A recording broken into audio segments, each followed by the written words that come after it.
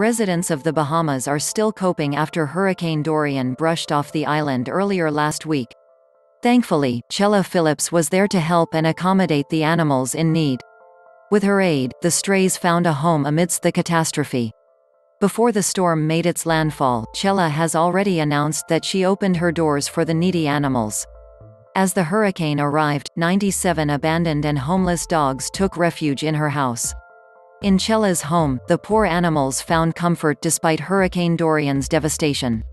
"Every dog gets along with one another," said Chella.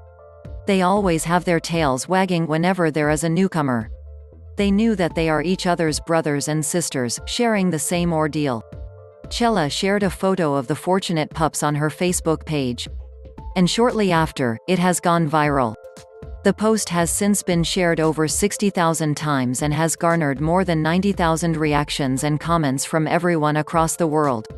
After the storm has passed, Chella described the tormenting experience in another post. "Fortunately, all of Chella's 97 furry visitors made it just fine. They got a tad scared, but in the end, everyone was relieved." But this isn't everything that Chella does. She also manages Voiceless Dogs of Nassau, the dedicated group that saves and rescues stray dogs in the island. Sadly, Hurricane Dorian also ravaged the rescue operations infrastructure. Likewise, their supplies are quickly diminishing. Considering the situation, Chella and her rescue dogs aren't absolutely out of the woods yet.